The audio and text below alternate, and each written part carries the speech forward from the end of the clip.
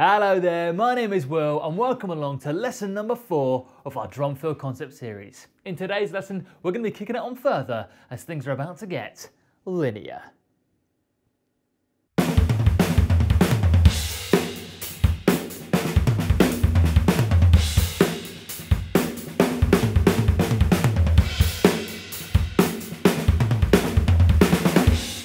Yes, that's right. Today I want to teach you how you can use your bass drum to make your drum fills sound more tasty by creating what are known as linear drum fills. Now, linear drumming is the concept that there are no two drums being played at the same time. They're being played one after the other. And we're going to introduce that idea into our drum fill concept that we've been looking at in our last few lessons. Quick reminder, that concept is that we're breaking up one bar of 16th notes into 4 groups of 3 and 1 group of 4. And today it's the 3 that really is important because you're going to be learning a pattern that is a rite of passage for every drummer. It is what pepperoni is to pizza. It's the Tony Stark of drum licks, the Zlatan Ibrahimovic of drum fills. It's spicy, it's a little bit flash, and once you do it, you can't ever stop. It's right, left, kick. Now there are a lot of cool ways to play right, left, kick. And once you have it down, it's pretty much scientifically proven you will be addicted to playing that pattern of 3. And that's okay. It's going to make our drum fills sound amazing, and there's a reason why everybody wants to learn that particular combination. However, like I say, there's multiple cool ways that you can use it in different ways. So yes, learn in the cool, addictive, sounds amazing, thunderous way over and over again, but also remember that you can use it in an effective musical way as well, perhaps like the drum fill we're looking at today. So we're going to bring in our right left kick pattern to our concept of 4 3s and 1 group of 4. And we are basically going to play 4 lots of right left kick. So we're going to literally just have right left kick, right left kick, right left kick, right left kick. And then our group of 4 today is just going to be 4 single strokes. Right, left, right, left. So all together we have right, left kick, right, left kick, right, left kick, right, left kick, right, left, right, left. Now if you are a beginner on the drums or perhaps new to playing linear drum fills, when you first start to play that pattern of right, left kick, it won't be as easy as it sounds. It is a simple pattern, but so far we've pretty much trained our right foot to only go with our right hand, or if you're left-handed, left-footed, the opposite way around. It wants that connection to happen. So when you first play right, left kick, on its own it's fine, but as you start to repeat it, you might find that the bass drum tries to go with your right hand or tries to go with your left hand, and you really want to make sure that your 3 notes are as even as possible. So to begin with, forget the drum fill concept for a second, just practice right, left kick over and over again. And perhaps try on the snare, on the toms.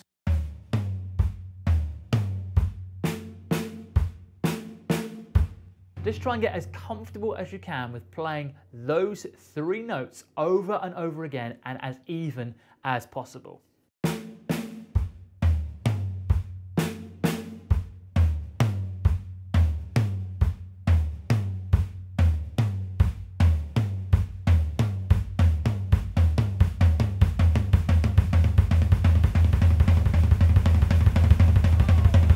And you'll soon see why that becomes such an addictive pattern to play. But it is important that you can play that pattern evenly. Not fast, evenly. Now, it is a pattern that encourages you to go faster and faster and faster, but do make sure you can play it right, left kick, right, left kick, right, left kick. Over and over again until you have it nice and even. And evenness is the key. And if you're close and you're finding it difficult, you think, oh, I'm almost there, almost there. Push yourself to get there because it's going to be worth it. It's going to totally change how your drum fills sound. So once you have it down, we're going to bring it into our drum fill, and to begin with, we're just going to try and play the whole thing on the snare drum. So our 4 right left kicks, followed by our single strokes of right left, all on the snare. Should sound something a little bit like this.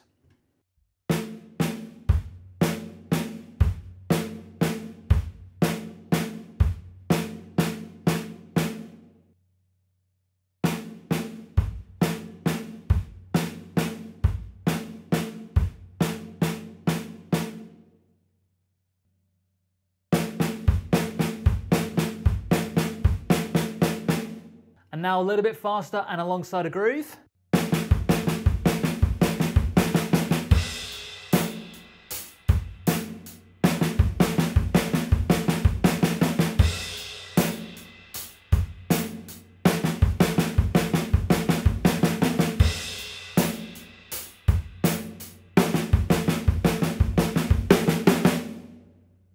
So that's our first example. So play that over and over again. And once you've got it, you can then start to perhaps move your hands around the kit. So literally just for each right-left kick, you're just going to choose a different tom sound. So for the example, I'm going to go snare, rack tom, snare, floor tom. So I've got right, left, kick, right, left, kick, right, left, kick, right, left, kick, and then my 1, 2, 3, 4. And I'm going to bring back in our snare, tom, floor, floor for my single strokes of the stuff fill. So all together, it should sound something like this.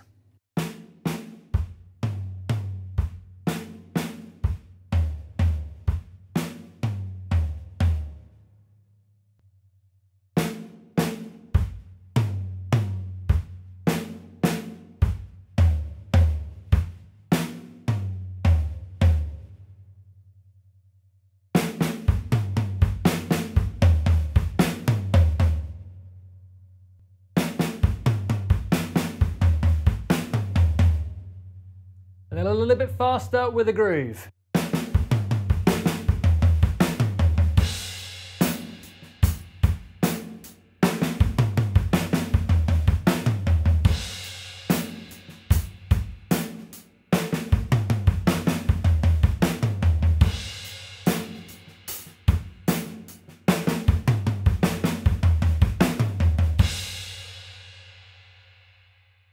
Now, once you have that down, don't be afraid to move your hands around and see what other kinds of combinations that you can come up with. At the moment, I'm still just keeping my hands together, but just try a few different orders. Here's a few more examples.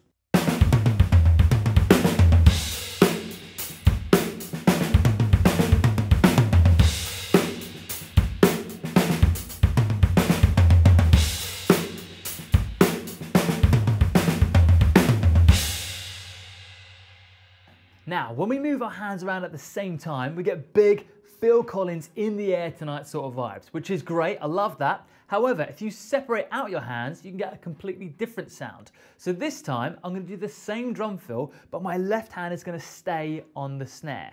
My right hand is moving snare, rack tom, snare, floor tom, but my left hand is staying there until I play my 1, 2, 3, 4 of snare, tom, floor, floor. So nice and slowly, all together, my drum fill now sounds like this.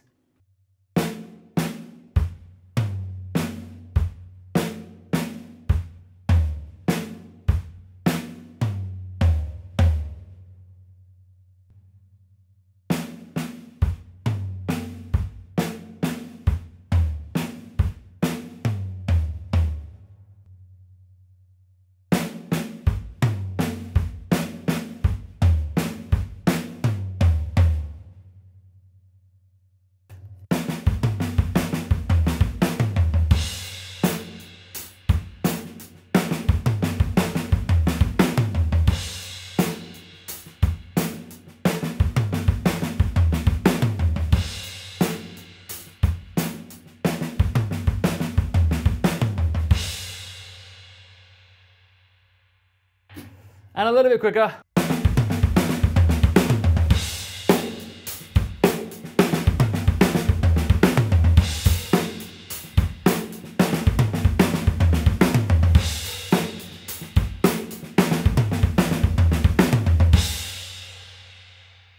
As soon as we start to separate the hands out, things start to sound a lot more exciting. Just the fact that you've got 3 sounds per group of 3 and then you're changing what those 3s are every single time makes the fill sound more interesting and more textured and layered. Okay, same thing, but this time we're going to move the left hand around the kit. So our right hand is going to stay on the snare drum, but the left hand, I'm going to do an order of snare drum, rack tom, hi-hat, rack tom, and then our 4 singles at the end, snare, tom, floor tom, floor tom. Stuff to end with. So nice and slowly, should sound something like this.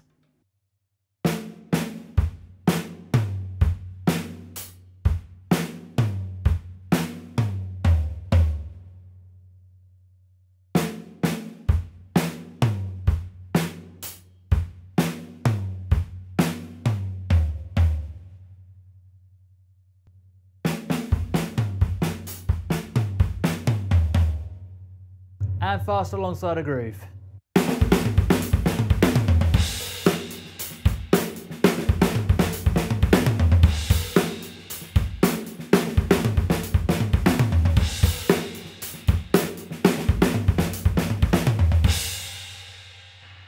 I love it, just a little hi-hat on the side, a little there, just a little cheeky, you know, gotta sometimes have a little bit of a cheeky hi-hat in your drum fills. Okay, so once you have that down, and that one may feel a lot more difficult than moving the right hand around, particularly if you are right-handed, because the left hand is usually a weaker point of our playing, so you might have to spend a little bit longer working out that side of things. But once you do have that down, you can then combine both ideas. Things start to really open up and become quite exciting because there's so many different combinations that you can put together. And what's brilliant is that the choices that you make are going to change how your drum fills sound. And your drum fills are going to sound probably completely different to mine because you get to make different choices. So I love that about this fill because it's infinite, the amount of different combinations that we could put together. So do make sure you experiment and mess around with them. I will give you an example for you to work on, but as I say, don't be afraid to mess around and move those hands into different places. Okay, so my drum fill that I'm gonna try is to begin with, gonna play my right left kick all on the snare drum for the first group of 3. So I've just got snare, snare, kick. Then I'm gonna move my right hand up to the rack tom and I'm gonna play my right left kick there. Then I'm going to switch things up. My right hand's going to come back to the snare and my left hand is now going to move to the hi-hat because I want a cheeky hi-hat in there, and I'm going to go right, left kick with snare, hat kick. And then I'm going to come back and my right hand's going to go to the floor tom and my left hand's going to go back to being on the snare, and I've got floor, snare, kick. And then I've got my stuff fill to end with. So I'll take you through that one more time, nice and slowly. We've got snare, snare, kick, tom, snare, kick, snare, hat kick, and floor, snare, kick, and stuff to end it. Nice and slowly, all together, that should sound like this.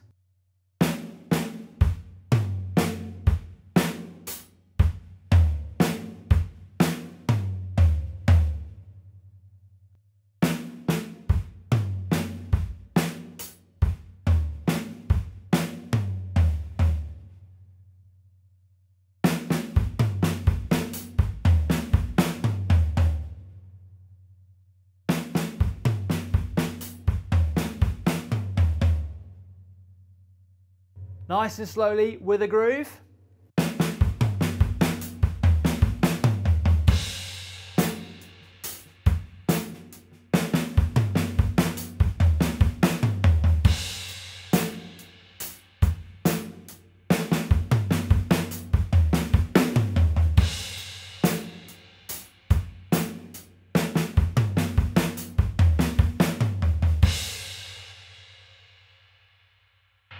And of course, a little bit faster as well.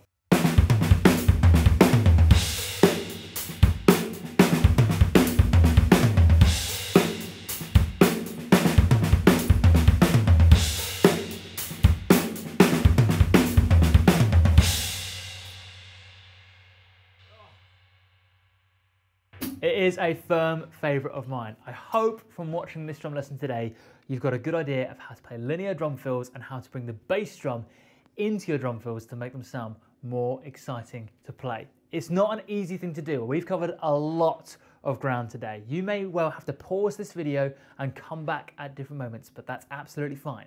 But what you should do is probably subscribe to the channel so you don't miss out on any of the lessons from me in the future.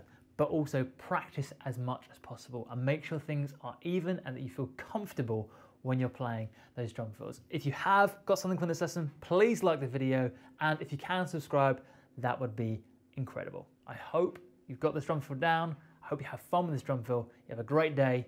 I will see you again soon. My name has been Will, and you are beautiful.